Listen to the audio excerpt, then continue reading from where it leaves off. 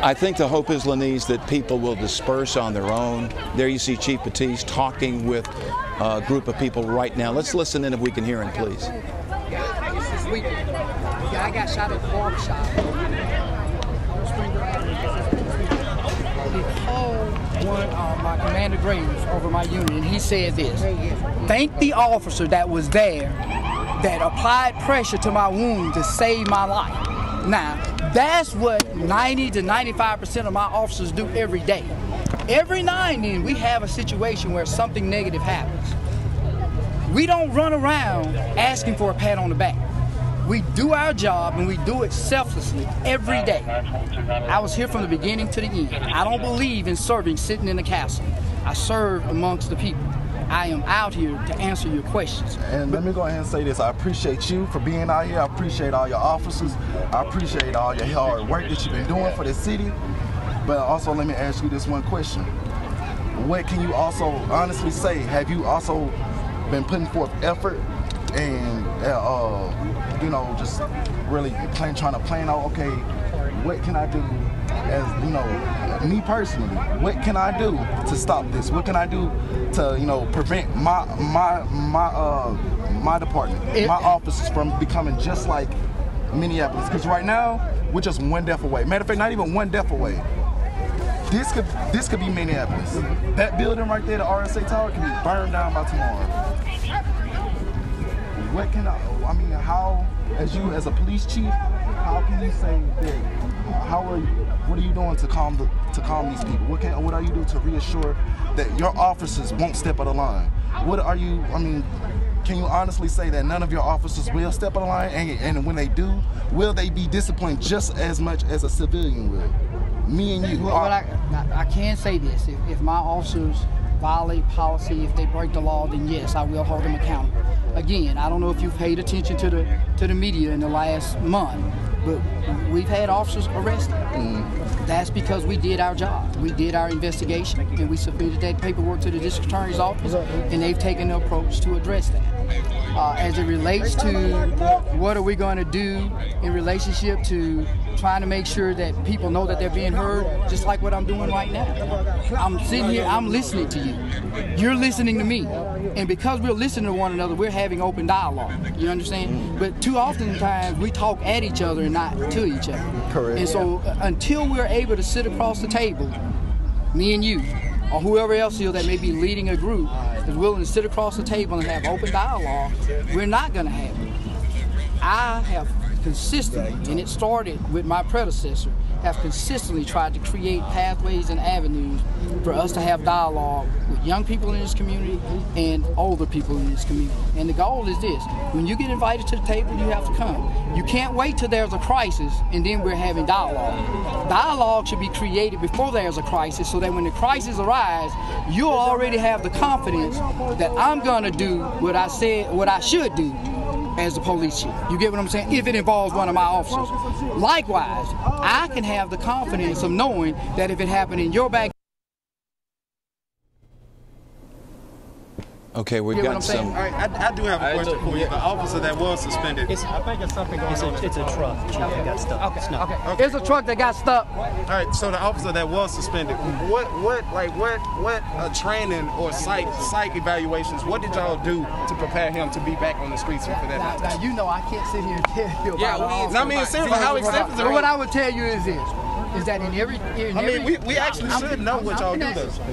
Well, I think that's a zero tolerance rule for that type of stuff. A zero like a zero tolerance rule for that type of So what I'll say is I don't know who you are. I understand. I'm finna say that. I need you to come to my office.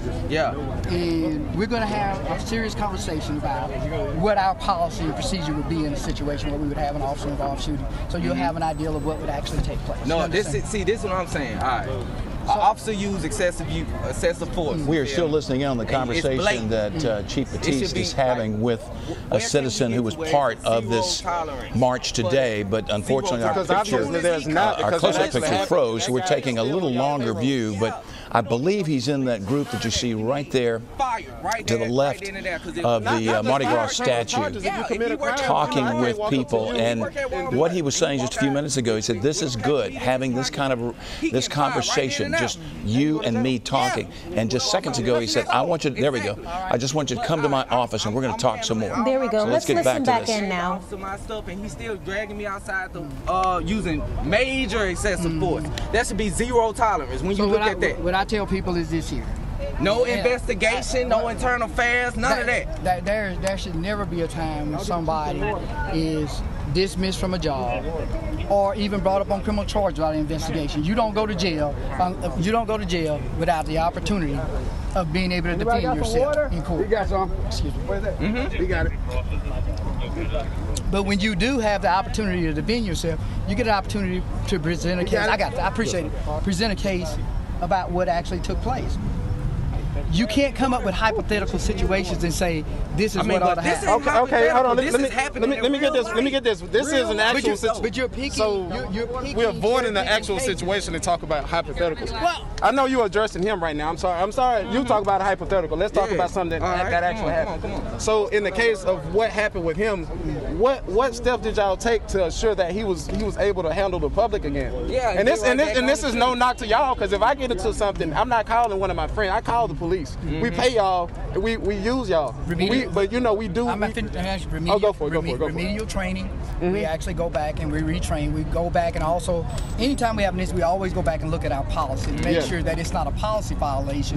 Versus just a bad act. Okay. So you want to always make sure your policies are current. You want to also want to make sure that your policy or what's best practices at the time. So in every case where we have a complaint of officer misconduct, we look at the misconduct. We also investigate the policy to make sure that the policy and procedure is not out of line with what our practices happen to be out in the field. And of course, if there's a practice issue in the field, then we move to correct the practice action in the field. If it is a policy failure, then we move to correct the policy so that we have it. And we take the appropriate administrative action as well as criminal action if we believe criminal. So in the case of Officer Don, who is back on the street, what action was that? Was there any violation to y'all's procedure? Because it was some type of punishment there. We talking about the extent of the punishment. So we did take administrative action, and I have to leave it. I can't share his. I can't share his disciplinary file with you. Of course, but that's why we out here protesting right now. This is not Minneapolis, but we do want people to be held accountable. We want the officers to hold each other accountable. It was 3 officers right there. You know what I mean? That I couldn't imagine dying like that. I know you couldn't either. That's a nightmare. You know, so we gotta have better cops. And y'all do have very fine cops. I got friends who are cops looking for to talk to out here. You know what I mean? It's only a few bad apples. We got to start disciplining them correctly. Zero tolerance. Zero tolerance. That should be zero tolerance as far as that type of stuff. But moving forward, I guess me myself, I don't live here, but I will try to actually bridge the gap. We need to try to sit down, have some police officers, have some community action, which y'all do, but we need a bigger turnout. So it's on us, the community, to hold each other accountable also. Hey, Chief. Hey, what's going on? How you doing? How you doing? Listen, one of the things that stuttering is that the fact that some of the police officers have relationships with the DA office.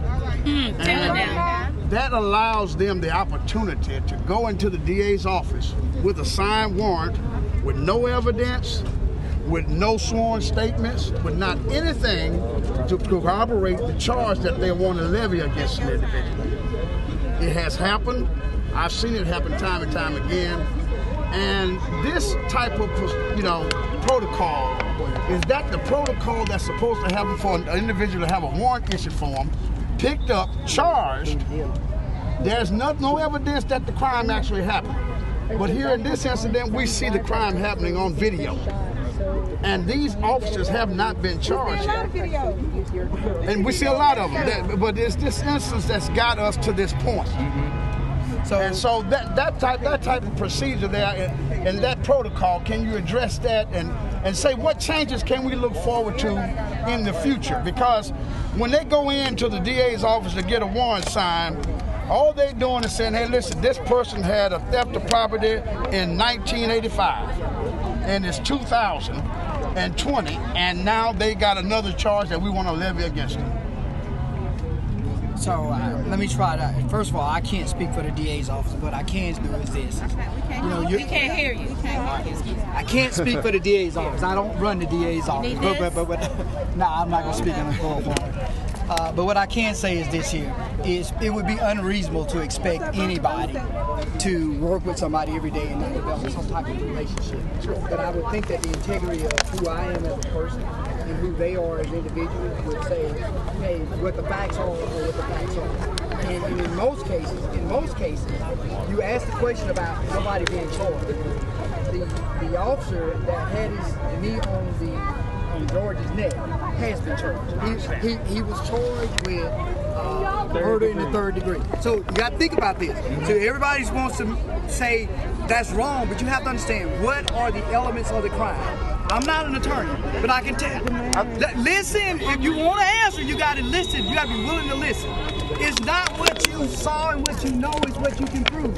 And can you prove that it was the intent of that officer? Yes, he was smiling. I think he was smiling, bro. No, you seen him smiling. 526. He probably shouldn't have said that. Listen to me. I've done this job for over 30 years. Must be black. Yeah, as you as a black man, are you tired of this shit? Let him speak. Listen to the chief first. Let him give you the answer. Let him give you the answer. Yes, sir. I'm Action line. I'm raising my hand. So what I'm trying to tell you is this here. When you go to trial, the judge will read the charge. And when he reads the charge, he will talk about the elements of the crime. And when you go to trial, when they send it to the jury, they say, if one of the elements of the crime have not been met, then potentially you could have probable cause to not convict. Remember, when you have a jury of 12 people, you don't need but one person. Let me finish before you start talking. So did anybody in this group research what murder in the 3rd degree is? I did. No, I ain't asking you because you asked questions. I'm asking anybody else. Did anybody else research that? What's murder? Say what now? Non-intentional. So which one do you think is easier to prove? The 3rd or the 1st? The 1st in this case. Yeah, that was very intentional. Chief,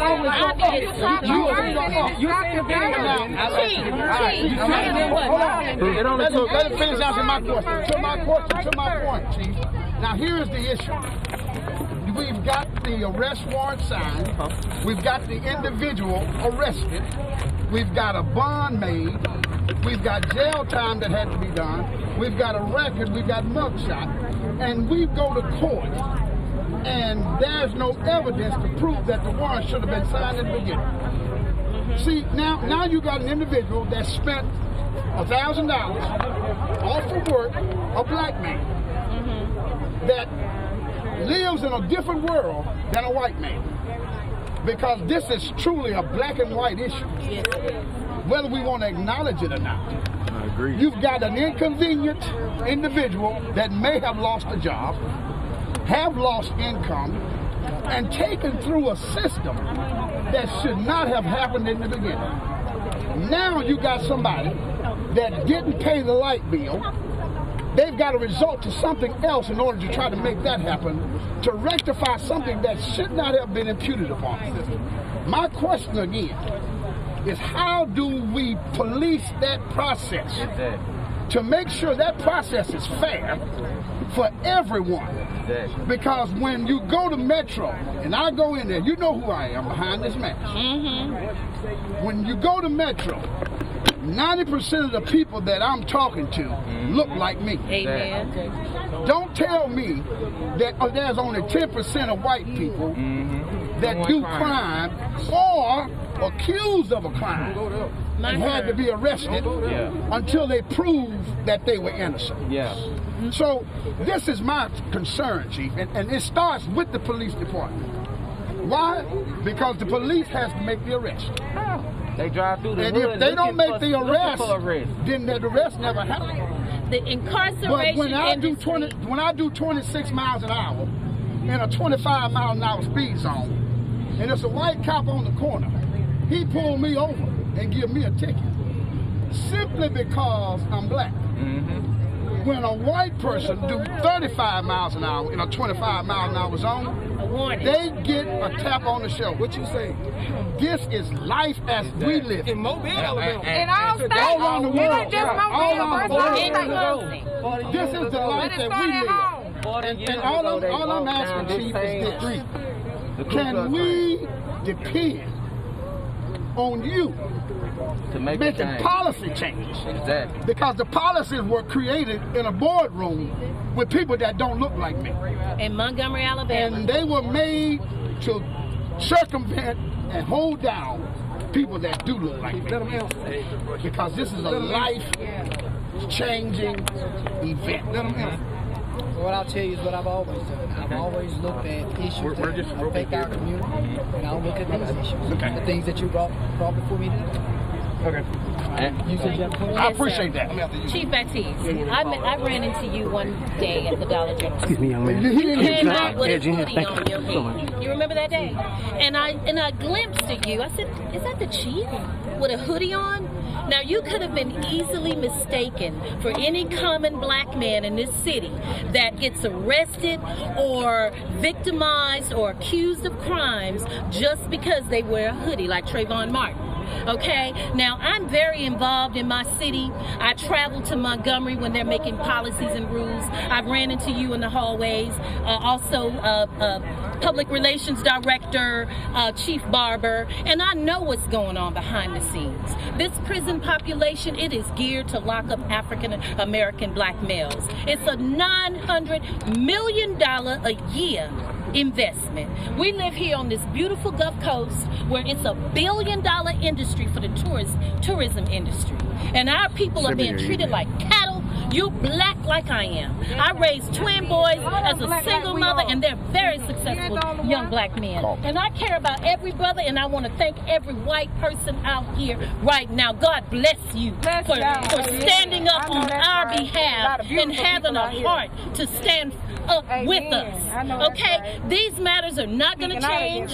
The judges, the lawyers, the prosecutors, everybody hooked up with the fine life of living because of the monies that get kicked back under the table. We know $900 million is a lot of money. We're reaping the harvest from poor working people that have to pay their light bill, suffer the consequences if they're pulled over on some bull crap arrest. I know judges, lawyers snort powder just like anybody else. So let's just tell it like it is. We got a pandemic going on all over this country. God is not pleased on how we're treating one another. And if it takes killing us all, taking this whole planet off the map, then that may have to happen. Until we can learn how to love, respect each other. Everybody brings something to the table. Whether you're white, whether you're black, whether you're Asian, no matter what color, we're all God's people. Each other, everybody brings something to the table. Whether you're white, whether you're black, whether you're Asian, no matter what color, we're all God's people. And we should not be victimized over things that are minuscule, that are things that are just materialistic, when it comes down to the beauty of this planet, which really boils down to, can we breathe? Just like George Floyd, air is free. Okay? So if the birds aren't chirping, if the bees aren't flying, if the flowers aren't blooming, we don't matter. It's nothing. Nothing is worth it. The yachts, the big fine homes, all of that is nothing if we can't live on a planet where we can breathe fresh air. God is not pleased. We are black people. We are beautiful people. We help build this nation, build this country. Our blood, sweat, and tears. I visit plantations. I go over right here in Malvis. There's a whole there's plenty of plantation houses around this city. We help build this city, and we deserve the respect. We deserve the respect and the appreciation for our ancestors. Right, and we've just been listening there to what appears to be an impromptu town hall. Yeah, Chief Lawrence Battiste there talking directly to demonstrators about their frustrations. The young woman that you were talking about there, just to look at numbers, talking about the disparities in incarceration, and according to the NAACP, African Americans make up 34% of the correctional population. And she was talking about how do you fix that, saying that it's a collaborative effort, and the chief, as you saw there, listening.